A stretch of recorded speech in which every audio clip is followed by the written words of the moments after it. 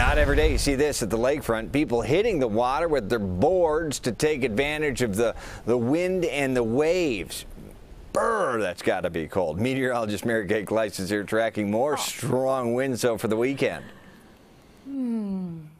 Oh, that water temperature, Brad, 50 degrees. So yeah, that's a cold one, but the waves were huge. As we go through this evening, the waves will die down a bit on the Illinois side because the winds relax and temperatures will move into the mid-30s. We enjoyed so much sunshine today, but that did not help our temperature. 43, that was it for the high. And right now we are standing at 41, but we have dropped to 38 degrees in the Loop, 39 right now as you head into northwest Indiana, around Whiting and Munster, 43 degrees as you head out to the western suburbs near Plainfield and into LaGrange. Well, high pressure is in control, and as that high is overhead, the air is sinking and drying. That's why the winds are allowed to relax. But that high is on the way out tonight.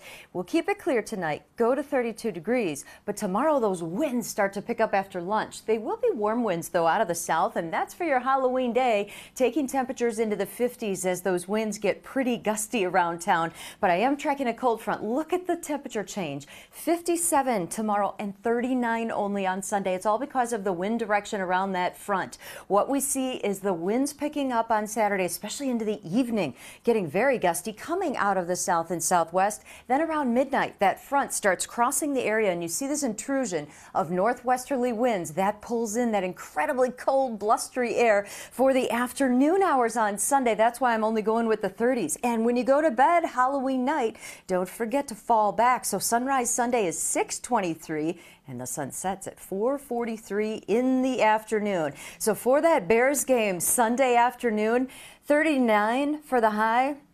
It's going to feel like 25 degrees. So a cold's close to the weekend, but we are expecting to have a beautiful trend of weather next week, all kinds of sunshine, and we are putting together a few days in the 60s.